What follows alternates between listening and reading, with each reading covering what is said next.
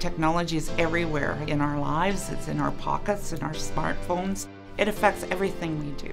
When I see some of the stuff that's being invented, it just gives me great hope that BC is going to be a great leader for our world and leave a better future for future generations. I'm Shirley Vickers, President and CEO of BC Innovation Council. Our mandate is to advance commercialization of technologies in the province, and this goes from every sector, from healthcare to life science to quantum computing to gaming.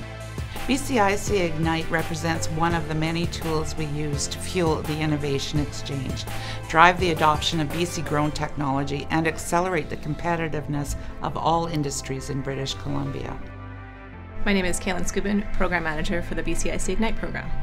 BCIC Ignite is a funding program that supports industry-driven academic research projects in the fields of natural resources and applied sciences. There are a few key elements that applicants must ensure they meet before applying to BCIC Ignite. The focus must be the natural resources and applied sciences, solving a significant industry problem. They must be a BC-based consortium made up of academia and industry. They must have matching funds in place at a ratio of 2 to 1. And the timing of the projects must plan to move the proposed innovation to market within a 3-year timeframe. My name is Neil Bailey. I'm a director with the National Research Council IRAP program. BCIC in their Ignite program, they're looking to objectively assess the applications and make sure they're all of an industry-leading and high standard. IRAP was very well placed with its national network of advisors to help with that process. We all know there's a lot of good ideas and technology coming out of academia, and partnering with the businesses will help that get to market.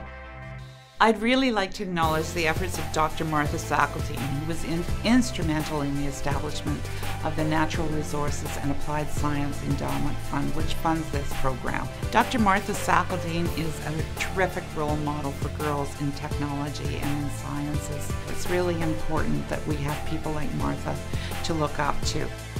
I get to read some really exciting research proposals. I work in a space where I get to see what the latest advancements in these technologies and innovations are, and I think for me as a science nerd, BC-based research and companies are driving innovation and they have the potential to change the world.